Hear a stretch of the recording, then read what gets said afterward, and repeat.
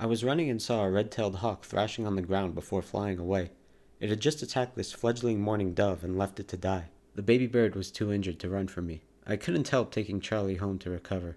Within a half hour, he calmed down and accepted that he was safe. My guard dog, Igor, quickly became protective of him, and I like to think that helped. After a day of rest, I placed Charlie in front of an open window. He started singing a beautiful tune, and even more beautiful was that it helped his mother find him very quickly. I put him on my balcony where they further sang to each other before Mom decided it was safe and came to feed him. Dad also came by, and the two decided to turn it into a second home. Another day of pampering from Mama and Papa, and an hour after I last saw him, I found Charlie had flown from his second nest, leaving me with a dove-shaped hole in my heart and an awe for winged familial love.